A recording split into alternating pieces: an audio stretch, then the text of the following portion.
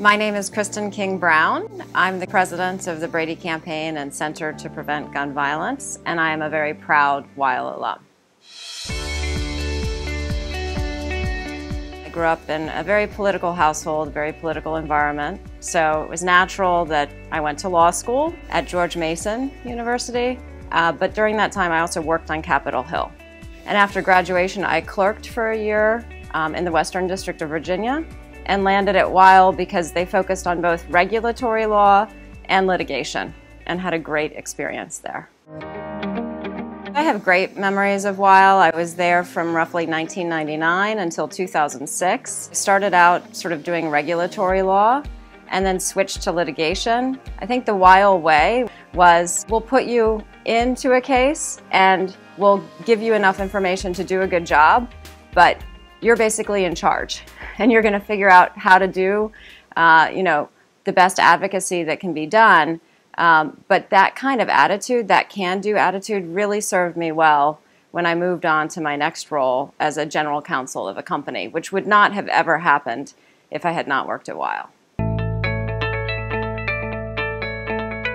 In April or May of 2006, that the managing partner of the DC office, David Burrs, approached me about an opportunity to be seconded as the general counsel of one of our clients, Gate Gourmet.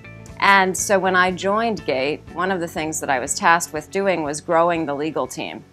Ultimately, I was at Gate for 8 years, and the team grew from about 4 to 30 people. And I'm very proud to say I was joined by other Weil alum. About 100 people in this country are killed every day by gun violence. So I wanted to think about what I could do about that, and oddly enough, my old boss called me and said, "Brady's looking for someone to help lead the organization.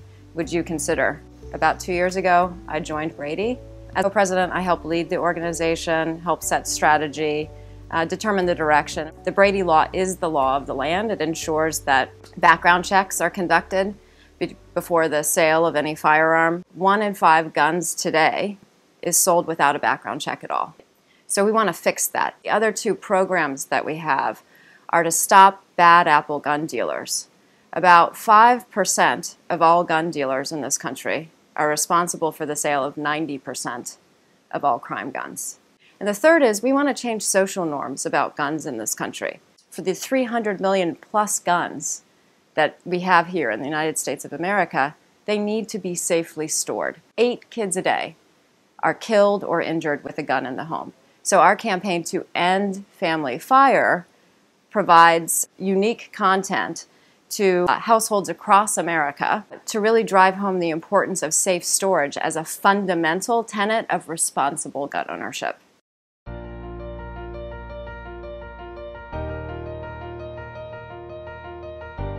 The life lessons I'd like to impart to my daughters is that democracy is not a spectator sport.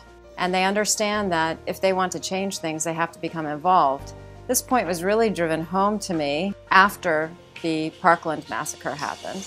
And my ex-husband sent me video of CNN with our daughter in the protest. But ultimately, I think it's very important for me as a person to actually stand up for what I believe in. And I was very proud to see that Katie feels strongly that way, as does Sophia. And I think that is something that I hope all Americans really take to heart, because our democracy actually depends on it.